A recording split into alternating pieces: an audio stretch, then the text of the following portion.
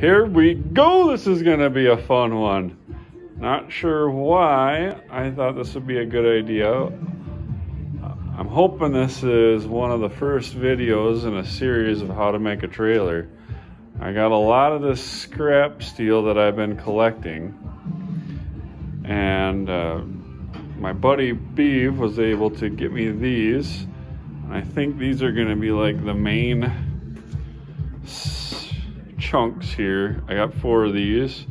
I got 2 of these hydraulic cylinders I bought a long time ago for no good reason.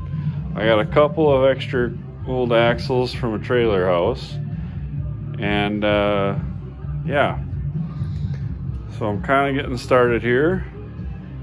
And brake. Okay, here you can kind of see my plans. Basically, I am going to have what I would consider a frame under another frame. And I'm not, a trailer expert, so I don't know what that's called. These pieces here are kind of pieces that I already had.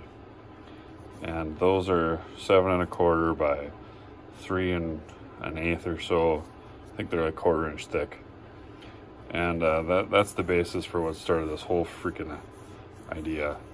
It's going to be 77-ish wide. That's to fit the trailer house axles that I have. I know you're not supposed to use trailer house axles, and everyone I've talked to said it's a horrible idea. And they're probably right, but at least it'll get me something. If I have to cut them off and put something else on, I can. I plan on running like about 3 stringers across for now. Back one, front one here just to get everything square, and then another one to put mounts for the cylinders. I'm going to have an overhang here.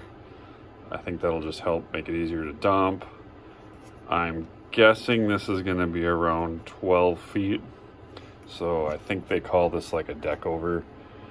The wheels will be underneath here. I don't want to make fenders. I'm not sure why more people don't make trailers like that. Probably learn when I'm done with this. I'm aiming to get this to dump to a 45-degree angle.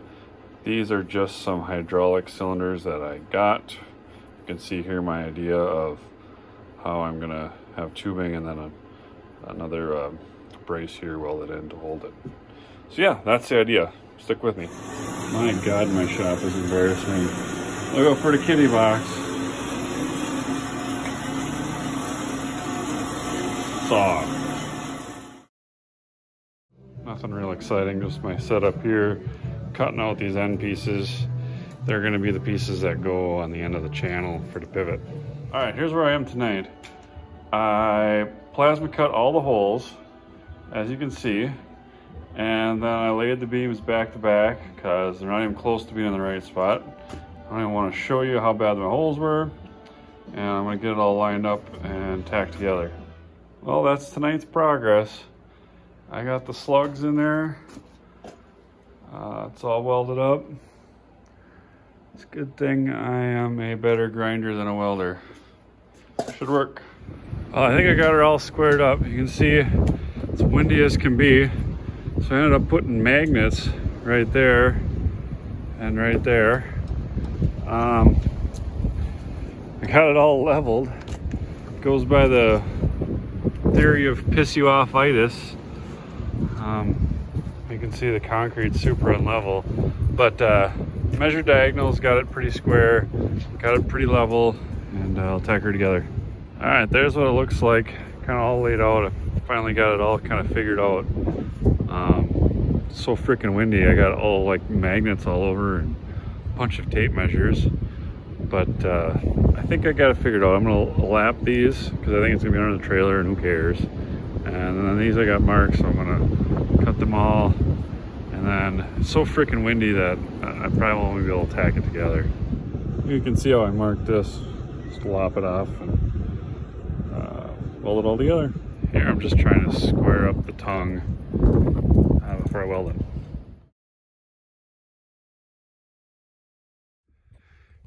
Kind of at a dilemma here. I gotta put the axles underneath. They're over there. And I don't know, the best way I can come up with is just to flip the whole frame over and put the axles on upside down. So now I gotta flip it over. I'm not sure how I'm gonna do that, so this should be interesting. Right now I got a cherry picker trying to lift up the rear. Yeah, wish me luck. Here you can see my setup for flipping this whole thing over.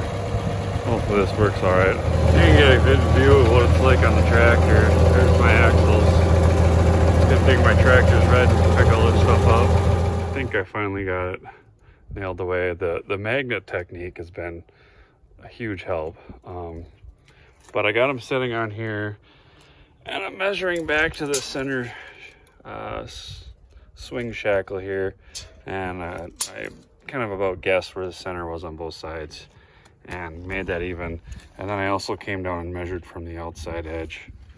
A lot of people notice that the frame looks a little too narrow, and that's on purpose. I looked up what I thought was standard axle widths, and when these trailer house axles don't work, then I'll just torch them off and put the right ones on.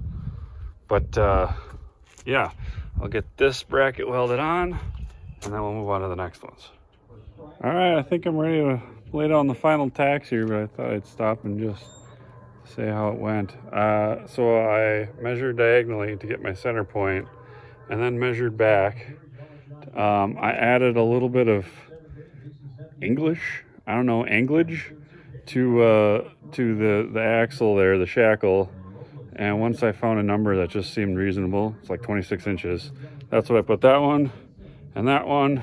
Now I'm doing these, and I measured the top of the axles now just to check, and they're like balls on. So I'm hoping it's choice. Come on over, baby. You flip over, baby.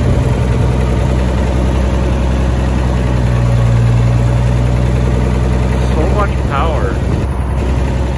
All right, well, this isn't real scientific, but what I was worried about here is I don't have a lot of clearance between the trailer and the tire right here. It's like 3 inches. And I didn't really know what to do, so I took the tractor and I smashed, for lack of better explanation, this back corner down in what I would say is like a worst case scenario. And I still have, I don't know, my hand's worth there. I think it'll be all right. Continue.